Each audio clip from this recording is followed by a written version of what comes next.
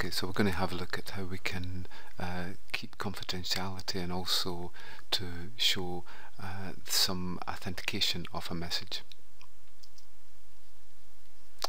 Okay, so just to recap, what we have is symmetric, asymmetric encryption methods that focus on confidentiality. So with an algorithm such as AES, we define a single key, and that key is used to encrypt and then to decrypt. So that's really defining the confidentiality of the message, but how can we make sure that the message hasn't been changed at all?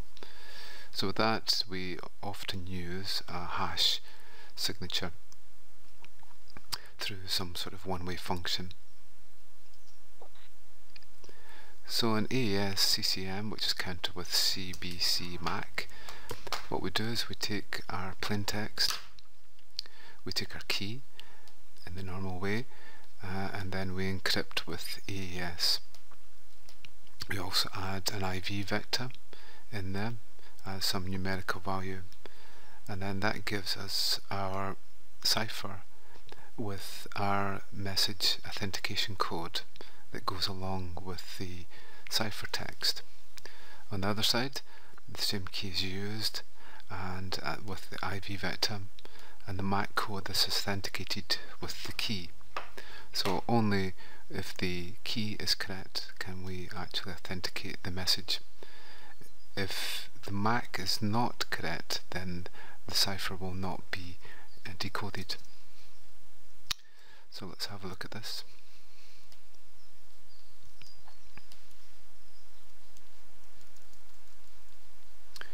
Okay, so it's AES CCM. We're using 128-bit encryption here.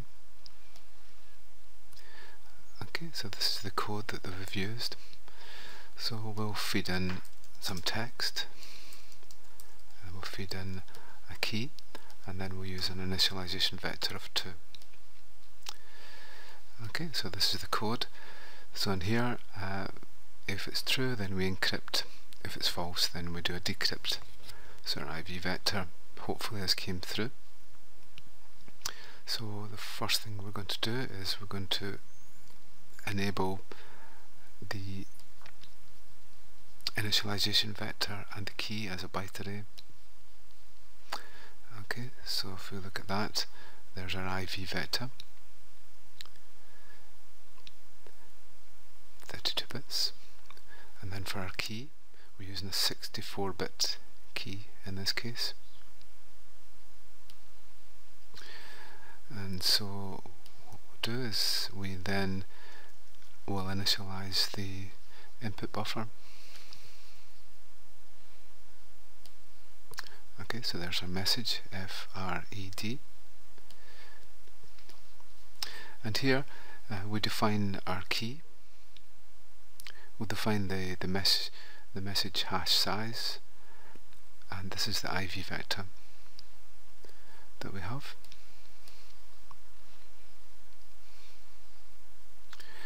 We're going to define that we're using AES and we're using CCM as a block cipher.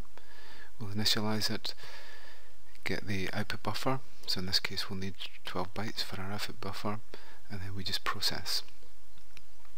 So this now contains, this should now contain the output cipher stream. So then we'll convert that. We'll get the message code first, message authentication code first. Okay, so that's our MAC, and then what we'll do is we'll convert that into our output hex stream, and the next time we come back in we're going to decrypt. So here is what we're decrypting, that's the cipher stream. In this case we'll be hitting this line, and that's going to convert our cipher stream into a byte array. we go. So that's laid out in terms, we've taken our hex and converted that into a byte array, because it's byte arrays that we deal with. Okay. So now we just go through the same procedure. In this case, when we initialize, then we set the encrypt here to false, which means we will decrypt. This is our input buffer, as we can see.